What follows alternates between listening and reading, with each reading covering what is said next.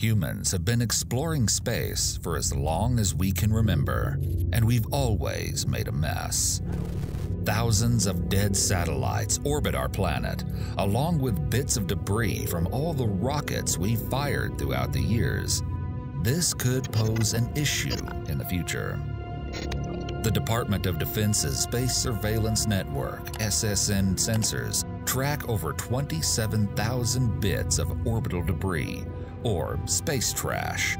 Much more debris occurs in the near-Earth space environment, which is too small to be tracked, but large enough to endanger human spaceflight and robotic missions. Space debris is any human-made object left by humans in space. It includes both natural meteoroid and artificial orbital debris. Meteoroids orbit the Sun, while most artificial debris orbit the Earth. Artificial space debris includes non-functional spacecraft, abandoned launch vehicle stages, mission-related debris, and fragmentation debris. Some human-made debris has been left on the Moon, too. There are around 23,000 pieces of debris larger than a softball orbiting the Earth. They travel at 17,500 miles per hour, fast enough for a small piece of orbital debris to cause damage to a spacecraft or satellite. 500,000 pieces of debris are the size of a marble or larger, up to 0.4 inches or 1 centimeter, and around 100 million pieces of debris about 0.04 inches, 1 millimeter and larger. Even more micrometer-sized debris, 0.000039 of an inch in diameter, exists. Even tiny paint flecks can cause damage to a spacecraft when traveling at such high speeds. Several space shuttle windows had to be replaced due to damage caused by a material that was later identified as paint flecks. Millimeter-sized orbital debris poses the greatest threat to most robotic spacecraft in low Earth orbit. Unfortunately, collisions produce more debris, resulting in a chain reaction of collisions and debris known as the Kessler Syndrome, after Donald Kessler, the man who first identified the problem in 1978. He said that if there was too much space debris in orbit, it could result in a chain reaction where more and more objects collide and create new space debris in the process, eventually rendering the Earth's orbit unusable. Fortunately, space debris does not now pose a significant threat to our exploration endeavors.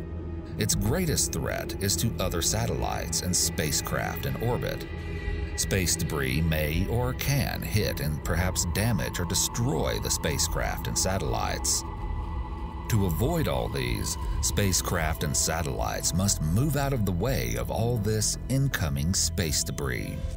Every year, hundreds of collision avoidance maneuvers are performed by all satellites, including the International Space Station, ISS, where astronauts live.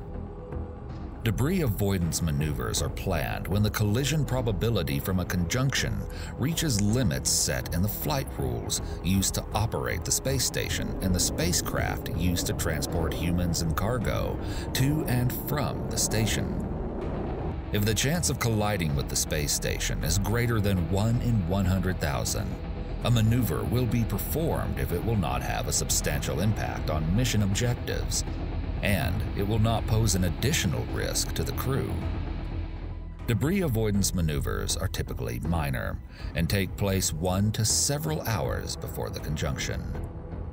Using the station's Russian thrusters or the propulsion systems on one of the docked spacecraft, such maneuvers with the space station take around 5 hours to plan and execute.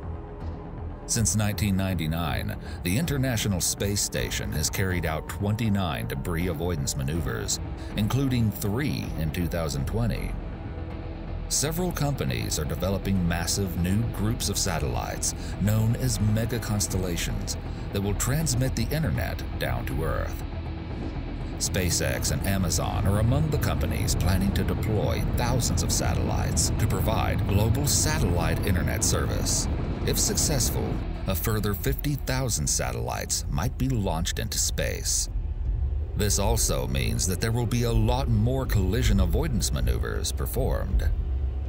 The European Space Agency executed its first satellite maneuver to avoid colliding with a mega constellation in September 2019.